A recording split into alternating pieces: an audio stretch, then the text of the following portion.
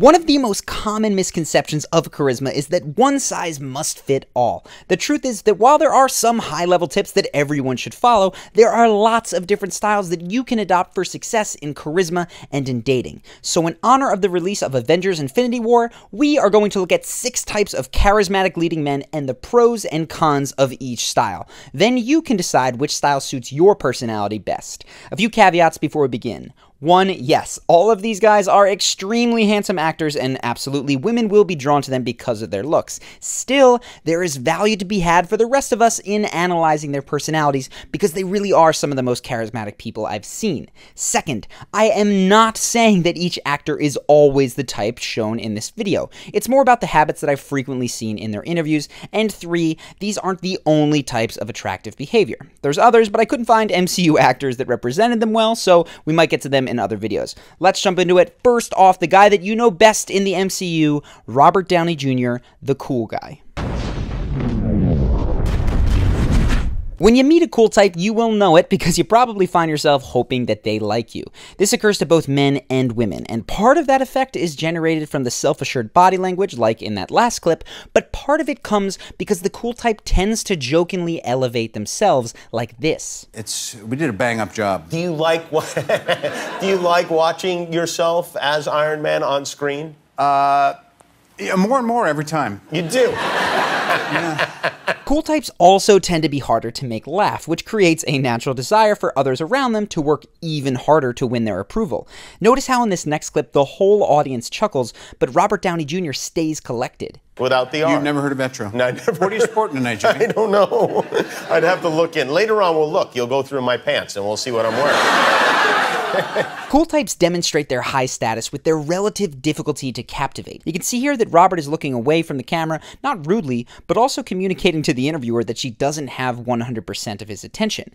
These 3 points distinguish the cool type, and that's going to generate a lot of respect from the people around you that both men and women will notice and gravitate towards. Now, the downside is that people surrounding the cool guy often feel insecure of their status. Women may get the impression that you're just not into them and lose interest in you. That's why you might want to consider this next type of charisma, the giver, exemplified by Chris Evans. The giver differs from the cool type in that they tend to jokingly elevate not themselves, but other people. It looks like this. I feel like the godfather of these superhero movies. Whether he feels it or not, he is. Whether, you know, he's going to say something really like as long as humble, I'm not Freddie, I'm cool. And simple, and be like, oh no, it would have happened anyway. This wouldn't have happened without Downey, and nobody doesn't know that. Givers also laugh easily at other people's jokes. There's no sense that you need to impress them, quite the opposite. You might get the impression that they really like you because of how enthusiastic they are in their laughter and in their praise. Different nuances to Thor, whether he's on Asgard or on Earth or whatever. You bring new aspects to him, and with Captain America, it's like as we've seen him evolve. Yes, that was perfect. So let me just say that we've heard a lot of Captain America love today. Okay, so I'm glad to get some. The giver type also tends to be very warm in the way that they touch. Chris Hemsworth is a great example. Whether he's cracking a joke, telling a story, or giving a compliment, he always finds a way to touch in a friendly way. Importantly, this occurs with both men and women. It's not a seduction trick. It's a way to express that warmth. We talk about the nuances of this kind of touch, including how to touch without being creepy, in our Chris Hemsworth video, linked to in the playlist in the description. All of these behaviors make women feel excellent around the giver, which is the essence of their charisma. But of course, there's more than one way to make women enjoy their time with you, and the Goofball is a perfect example of an alternative. Dance off, bro. Me and you. Now, a lot of different Avengers cast members fall into this category, but I think none exemplify the goofball as well as Chris Pratt. The signature trait of the goofball is that they crack jokes in the moments when other people are literal and more serious. For instance, here's Chris's first question in his guest hosting appearance on Jimmy Kimmel. Thank you. I had a lot of fun with the monologue, but now let's get down to brass tacks, okay? Kangaroos. Did a donkey a rabbit? What up with it? And here he is answering the internet's most popular questions. Most people, when they get asked these questions, answer them literally so other people can learn more about their background. But Chris answered over half of his questions in a joking manner like this. Is Chris Pratt Dead. Only on the inside. Can Chris Pratt Peel this off. French braid? Oui. But I call it freedom braid. How to contact Jennifer Lawrence's agent. Well, I don't want to tell you that. Here's what you do. You pick up your phone, you dial 911, and you say, quickly, I need to talk to Jennifer I need Lawrence. to talk It's to an Jennifer emergency." Lawrence. It's an emergency. And then whisper, there's someone in my house. The agent will show up, you'll get to meet Jen and everything. You can adopt this strategy early in conversation with a woman that you like by jokingly answering questions like, where are you from and what do you do, in order to tap into that goofball charisma. Now, the ability to be clever and quick on your feet may seem like a superpower, and you might be wondering how Chris is able to turn on that sense of humor so instantaneously. But that's the secret of the goofball. They don't have to turn on the humor because it almost never gets turned off. They joke with friends, they joke with superiors, as well as people who work for them. Even when they're alone, they're joking and they're doing things that they find amusing. For instance, here's how Chris ate his snacks while training for Jurassic Park. What's up? It's your boy Chris Pratt coming back with an episode of What's My Snack? Last chapter, you ain't seen nothing. What's my snack? It's a carrot cake muffin. Oh, it's so good. Can I be honest with you? This is my snack for tomorrow. So if you want to tap into the goofball charisma, start by doing things first that amuse you. The value is that the goofball makes women want to be around you because you're just so funny. And it's of course fun to be making jokes throughout your life. A drawback is that there is often a more seductive edge that is just missing from this goofball. And that's where this next type comes in and balances things out. He is the unashamed flirt, the suave guy. And Sebastian, I'm so excited that you're here, and apparently you are also excited. I know I am. I want to thank you because I finally thank you for this tonight. You're so kind. Sebastian Stan is our MCU example of the suave guy, and he's comfortable with tension rising in interactions and still remaining cool.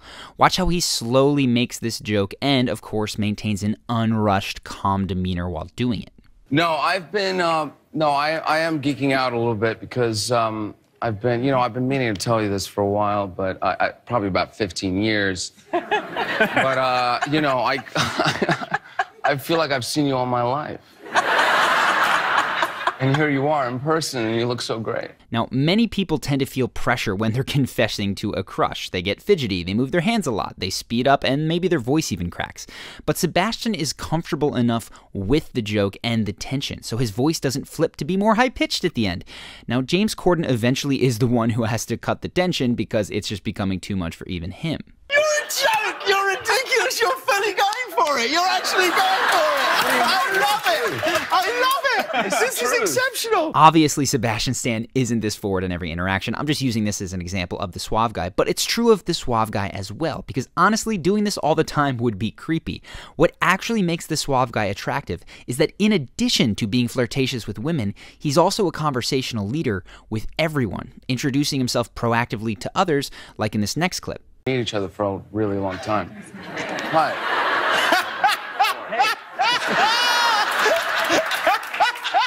As well as proactively including other people in different conversational threads, like here. I always struggle with this thing. It's kind of like a Sid and Nancy relationship, basically. Right. I just they used to think I had a toupee when I was in high school. I know. For some reason, I look at you and I feel like you may relate to that, but maybe not. Well, no. If you're more interested in this overt sort of flirtation, I'm going to include a video with Craig Ferguson and Russell Brand in the playlist, since those are two of the kings of flirtatious banter. I'm also going to throw in a video with James Bond for good measure in that playlist in the description. One of the drawbacks, though, is that this cool, calm, collected demeanor of the suave guy can be overshadowed by the next charismatic type, the attention grabber. Whoa, whoa, whoa. Let's not talk about that. Let's not make it personal. The attention grabber, as exemplified by Anthony Mackie, is the person that you cannot miss in a group interaction because everything they do is big. Their voice is big. I can get your address and send you guys a pick puzzle. No! A housewarming gift. There's a whole conversation behind this, all right?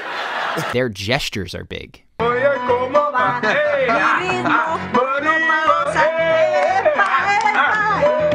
Even their facial expressions are noticeable from a ways off. You must have been a real ladies' man in college. Not trying to brag, in high school. You know, not trying to brag.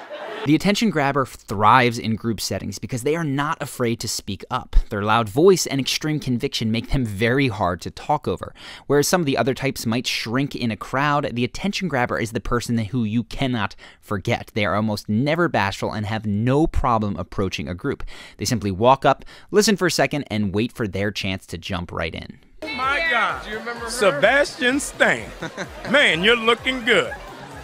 I'm here for Forrest Gump, right? Man, this is the Attention grabbers tend to think pretty highly of themselves. Otherwise, they wouldn't be sharing so much of themselves with everyone else. And while this does lead to the exclusion of quieter personalities sometimes, it is a sign of high self-esteem to assert yourself in a group setting, and that is attractive. So, if you can use this type of charisma in group conversations and then tone it back a bit for one-on-one interactions, you're likely to have the best chance of first being noticed by and then connecting with whoever it is that you like. Check out our video on Will and Jaden Smith below in the playlist to see how you can use this type of personality effectively in a crowded group conversation. Last but not least, though, we have the new guy, Tom Holland, who is the storyteller. Where is this, here in America? In London. In London. And I was kind of planning to move out here to LA, but now I'm only just moving 5 minutes away from my mum. Oh. One of the key pieces when it comes to the storyteller type is that they realize that a well-told story is almost always more interesting than a simple, direct answer. So even when asked questions that could be answered in single sentences, they dive into a story completely unprompted. What would you wish for your birthday? Well, I have just gone through the stressful process of buying my first apartment, which I'm over the moon with. The funny story is that I've been looking for an apartment nearly for 2 years, and my mum rang me up while I was shooting. But just telling more stories isn't always a good thing. I'm sure that you know someone who drones on and on about the most boring stuff and it just drives you nuts. So Tom Holland livens up his stories by saying the dialogue in present tense. Sometimes it's just a simple aside where he plays a character like this. I go up to him, I shake his hand, nice to meet you, and I'm starting to panic, right? I'm like, oh my God, this is what I'm doing. And other times, the dialogue creates a bit of mystery as to what will happen next, and that helps to captivate the listener. Funny experience, I was sat at the back of a classroom next to quite a pretty girl, and eventually she's like, so dude, what's your deal, man? I was like, well, do you want to know my secret? She's like, okay. I was like, I'm actually Spider-Man. She's like, dude, you're nuts, bro. You're nuts. That mystery piece is critical to good storytelling, and that's why a good storyteller will raise questions in the mind of the audience. They're going to open some kind of sense of anticipation where you can sort of guess the ending of the story, but you'll want to see how it plays out. And that's how they're going to keep you captivated. Notice how that specific anticipation builds up in this next clip. And I was in the Spider-Man suit, and it was at the very beginning of shooting, and I was in a harness, and I had to stick to the ceiling. And I didn't go to the bathroom for like 11 hours or something because we didn't really figure out how to take the suit off quickly at that point. We didn't understand how it worked. And I was in a harness and obviously it's hot, so I'm drinking water all the time because I'm doing exercise and running around. Now you want to know if he pees himself, right? That is what a good storyteller does. They raise questions and then dramatize the answers. Now, I think that storytelling is one of the most underrated charisma skills. I think it's one of the most attractive skills that a guy can have. So I am including a clip in the playlist below from a master, Kevin Hart, because he also shows you how to get attention before you start telling your stories so that you know people are listening. An orangutan comes out on a four-wheeler. Listen to me. Listen to me. That don't look like Dubai. That looks like video. No, that's just that. That's listen. That's the orangutan. Obviously, there is more to each of these actors, and of course, to each type than I've touched on in this video. But I thought it'd be fun to do a brief overview. Now, you can certainly mix and match, but you're going to have to form habits, and you're not going to be able to do all of these types all of the time. So choose carefully which habits you do based on how you would like to be, and of course, how you'd like to be perceived. For me, I think that the giver type is one of the most important to incorporate. And the downside is that it can be very easy to fall into the nice guy mode, where you become someone that guys and girls walk over without thinking twice, since you're just so darn nice. In order to be a nice guy without becoming a pushover, I recommend No More Mr. Nice Guy, which you can check out today for free when you start your free 30-day trial of Audible at audible.com/charisma. Audible is our sponsor for this video, and they are awesome for helping you to become a better version of yourself. In this case, when it comes to understanding the nuances of actual actually being an attractive and a kind guy. Audible is great for listening when you commute, and you can switch seamlessly between all of your devices without losing a beat. As a member of Audible, you get 1 free book credit every single month, and your books are yours forever, even if you wind up canceling your membership. So check out No More Mr. Nice Guy today with your free 30-day trial of Audible at audible.com/charisma, or you can text charisma to 500-500. That's CHARISMA to 500-500. Anyways, I hope that you enjoyed this video. If you're interested in going deeper into any of the topics, I really just covered them very briefly. Click that link on the playlist in the description. Some of our best videos are in there, and we're going deep into each of the types that I mentioned. So I highly recommend checking that out. If you're interested, you can also subscribe, but of course, you know, make up your own mind, free will and all that kind of stuff. If you want to comment, do that as well. I will be in there for the first hour after posting. Thanks for watching, and I will see you in the next video.